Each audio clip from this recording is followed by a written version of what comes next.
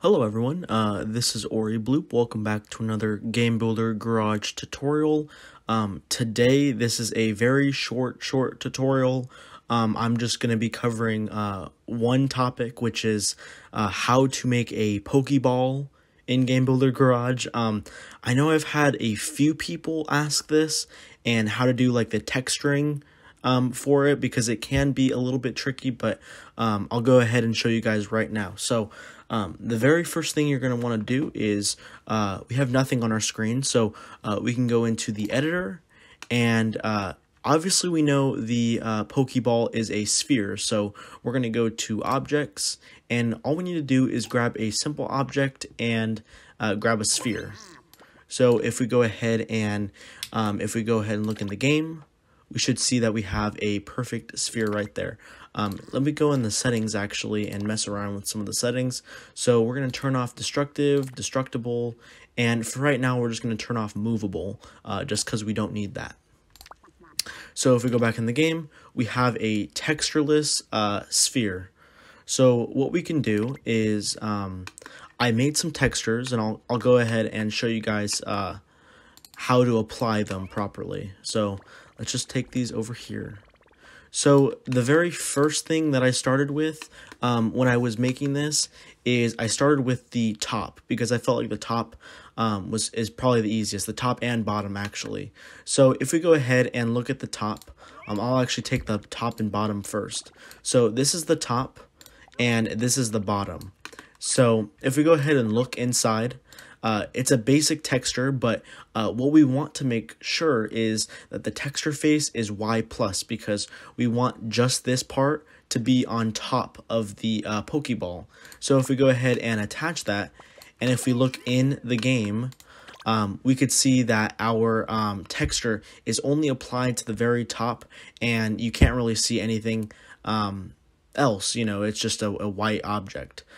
So if we go ahead and also for the bottom now, it is Y negative, because this was Y+, this is Y negative, and we can go ahead and attach that right to the sphere object.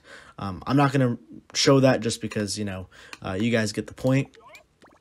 But here is the actual decal, or like the you know, the most important part, you know, the most recognizable part, which is the actual opening mechanism for the Pokeball. And the texture face for this is just Z-, because it's only going to appear on one side. So if we go ahead and attach that to our sphere, if we go ahead and look at it now, it only shows up just on the front side. And we can see that our things blend right in, so it goes right into the front, and the bottom, you can see Y negative goes right here as it's supposed to. And so all we have to do is go back into the editor, and since we used all those faces, so this is Y+, Y negative, and Z-, if we go ahead and look at this texture, it's just basically the black outline going around the entire sphere, and we can see for the texture face that we have X+, Y-, and just Z+, basically checked, because we used Y+, Y negative, and Z- already. So if we go ahead and attach that directly to the sphere, it should fill in the rest of the sphere. So if we go ahead and look in the game, there we go, we have our finished Pokeball. It does look a little bit wonky when you look close to it, just because you can see that it kind of goes inwards, and that's just because the way the textures work. And yeah, I don't think there's any specific way to fix that. Maybe if you mess around with the textures a little bit more, but if you go a little bit farther away from it, it looks really good. I can show that here. It looks really good if it's far away, because you can't really make out the full details, but it looks like a really cool looking Pokeball. And just to mess around with it, I just wanted to go to objects, game screen / camera, first person, and we're going to grab our right hand, and I'm just going to make a grab function just to show you guys how cool this is. Grab just like that, and we can go back in the object and make it movable.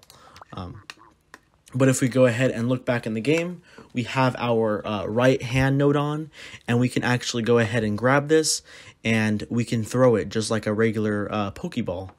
and I think that looks really good just because it has the perfect Pokemon, Pokeball detail. So that's pretty much it for the tutorial. I know it was very short. I just wanted to show you guys for the people that did want to know how to do this. But thank you guys for watching, and I'll catch you guys in another tutorial. Thank you.